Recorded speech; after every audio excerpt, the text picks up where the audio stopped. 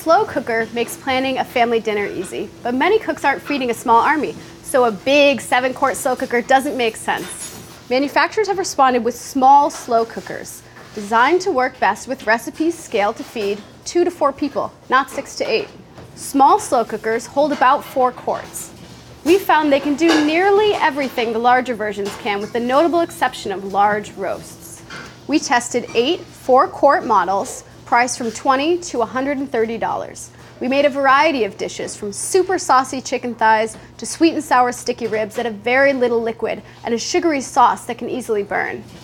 To help us understand their heating patterns, we also tracked the temperature of water cooked on low and high in each cooker for 6 hours. The best heated food up quickly to get it in the safe zone of 140 degrees within 2 hours, and then simmered it gently to doneness.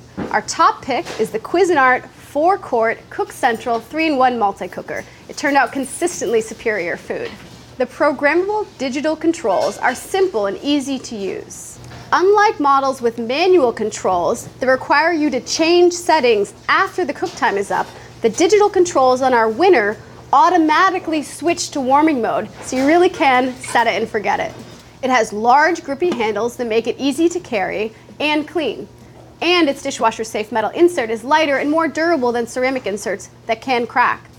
And bonus, it's not just a slow cooker. This model offers additional functions. It can also brown and steam food, which means you don't have to dirty another pan to sear food before slow cooking it. One note, while the insert is small, the actual footprint of the Cuisinart multi-cooker is about the same as a regular slow cooker. But if you want a slow cooker designed to work with small batch recipes, this Cuisinart is at the top of its class.